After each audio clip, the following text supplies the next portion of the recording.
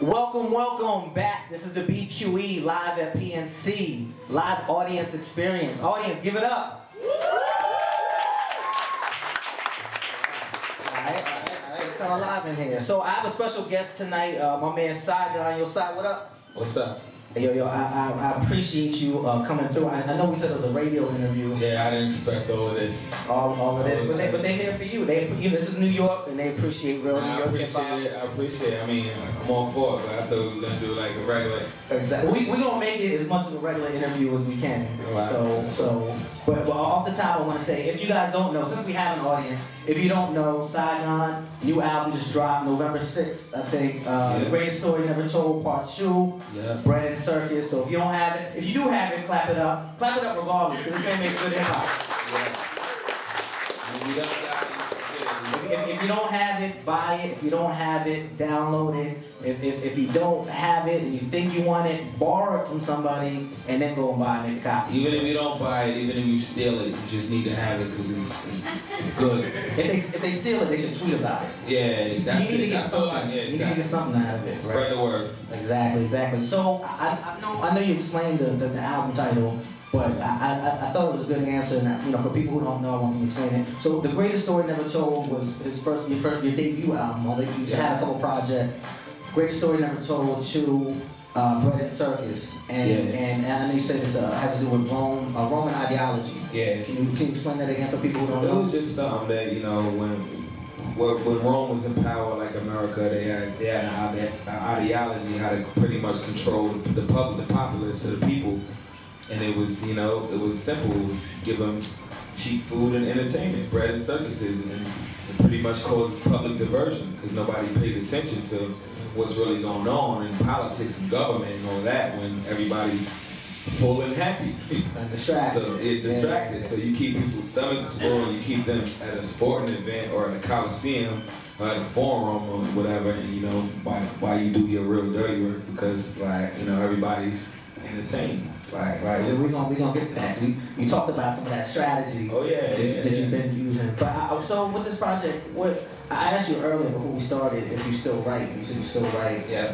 And I know you put a lot of thought into your work.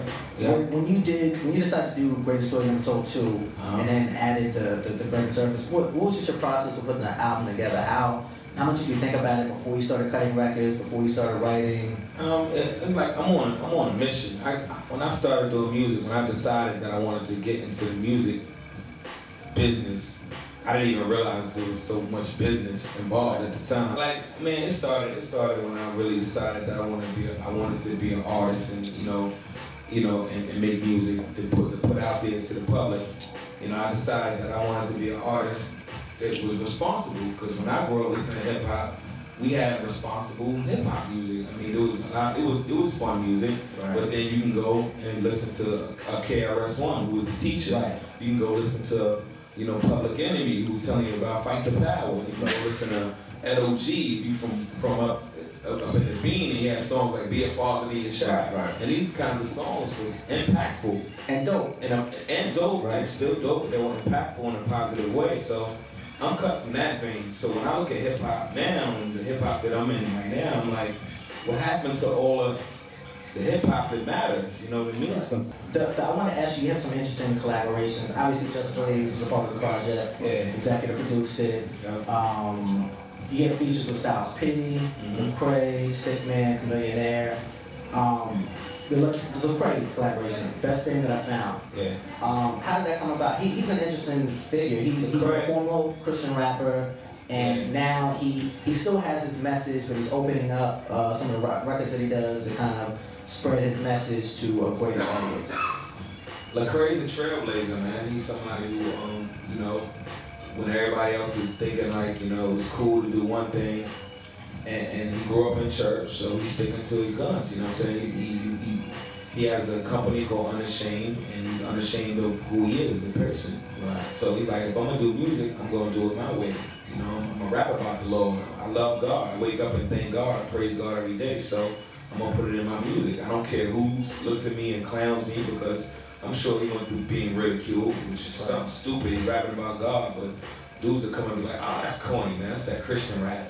But he stuck to it, and he grew and grew and grew as an artist. So, you know, somebody put me on to his music, and I'm like, this kid's talented. Like, he can spit, yeah, he's real talented. So, you know, we started talking on Twitter, and we exchanged numbers.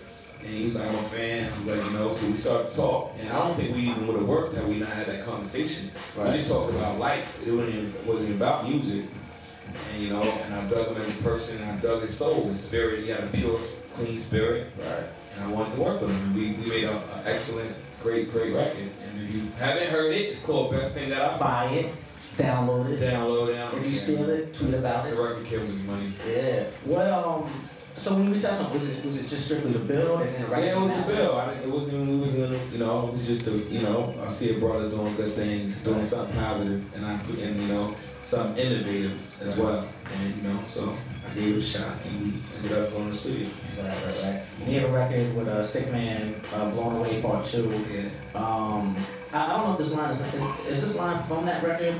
I like this line you said, fuck a GED, people need DPCDs. That's not from that record, but... No, but I said I didn't know. That's not from that record, but, I mean, that's just a slick line she's trying to say.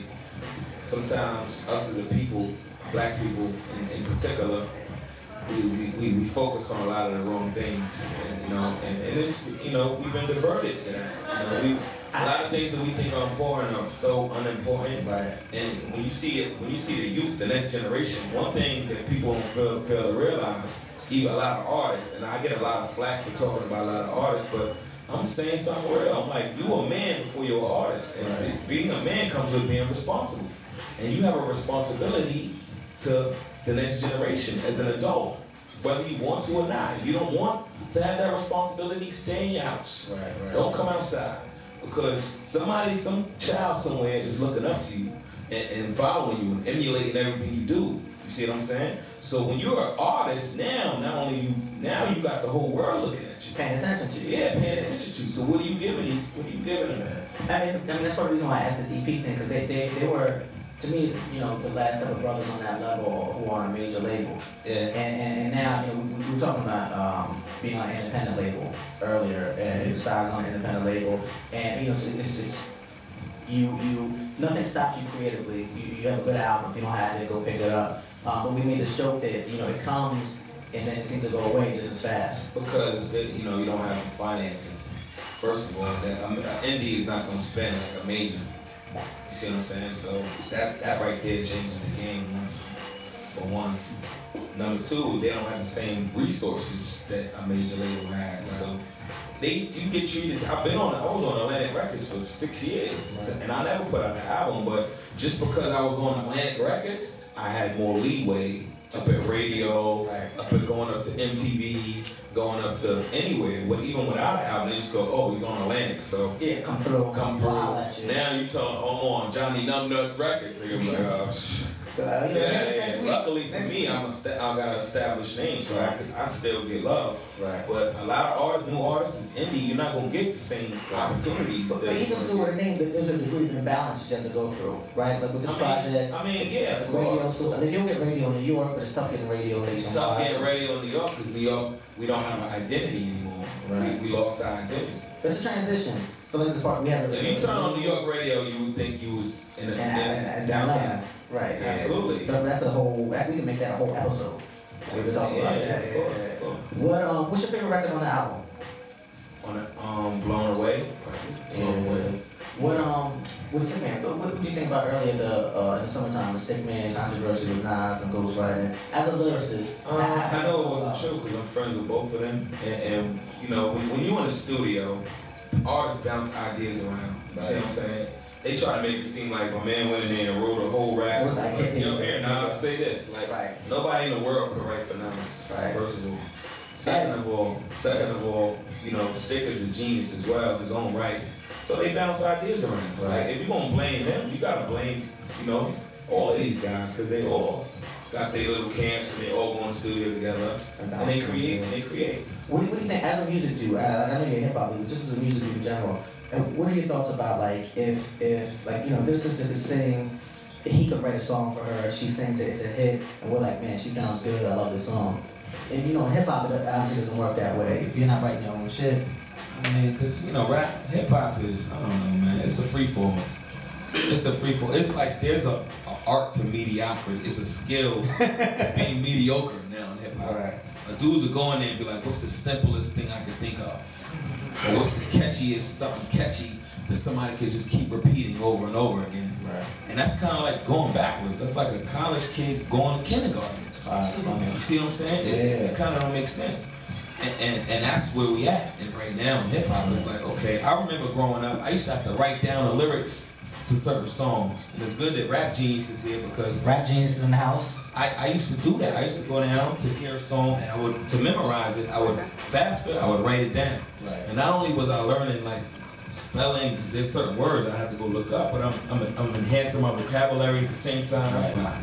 You see what I'm saying? And we talked about it earlier. You know, it's funny, you know, I work in media, and sometimes I don't like when I ask you a question, you say a particular type of answer, people latch on to the first half of it, the second half is lost. You know, recently you made some comments about people you want to knuckle up with, and you mentioned Ross and 2 Chainz, but the second half of your answer was your point. People paid attention to the first half. The whole interview was my point. I said that at the tail end of the interview because I know, had I not said a name, then nobody's going to latch on. To your overall point. Exactly. Which was, you know, parts of it was just wanting more balance in hip hop. Parts of it, you consider yourself progressive hip hop. Yeah. You feel like you have to search for it. You said. Now. I feel like it's sad that you have to search for progressive hip hop or anything that you have to search high and low for. I think that's backwards. You know, life is not a big party. But if you look at hip hop does not reflect the society anymore. Right. You guys are talking about Lamborghinis and flying cars and all of that when we're in the worst economic times in modern history. Right. Guys are talking about $300,000 necklaces and $500,000 watches when dudes can't even get jobs in real life. You see what I'm saying? So it's become like a cartoon almost. Do you think, because like we mentioned Christian hip hop earlier, right? And I think a lot of times when people thought of Christian hip hop, they just thought it was whack. Lecrae happens to be dope. And you know, with if we're gonna call it conscious hip hop or progressive hip hop or hip hop with a message, Public Enemy was obviously dope. Dead Prez was obviously dope. But do you think there's a lack of people who want to present those messages, but they just don't have the skill to actually make it good? It's not even that. It's the record company. That message is not beneficial to their plight. Right. They have a plight, and the plight is to keep our children ignorant and stupid.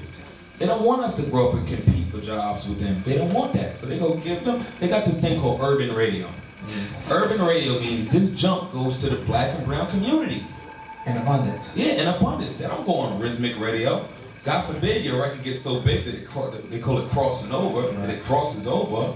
Then it's making so much money that nobody cares. But that's going straight to urban. And urban is built for the black and brown community. So when you hear certain records with certain content in it, big booty hoes and shake your ass and suck my dick in the morning, pardon my language, that's going to us. Right. You see what I'm saying? But never in these songs do you hear that black women are #1 with the new cases of HIV and AIDS. Nobody talks about that. But everything is over-sexual, and nobody talks about safe sex, but they just talk about, yeah, fuck twerk, twerk, fuck that bitch, fuck that bitch. And it's real shit. Yeah. It's real. Right. And if they do, it tends to be an indie artist. Like we said earlier, like you drop that new shit on Monday, Friday, that shit is over. You say something that's anything against uplifting, they're gonna find a way to shut your ass up. Right. And it's not by mistake. It's not by, this shit is by design. That shit is factual. Right. But if you want to get that good shit, pick up Saigon's album. This is the B.Q.E on PNC Radio. We're going to take a 2-song break. What's up? You want to hear anything? Play something. You got the album here? Play something positive. Play something progressive. Play something with Lecrae. Oh my ladies. I mean, don't go back. Word up to B.Q.E Radio, live from PNC, Dumbo, Brooklyn. Can the crowd, can you give it up? I see it.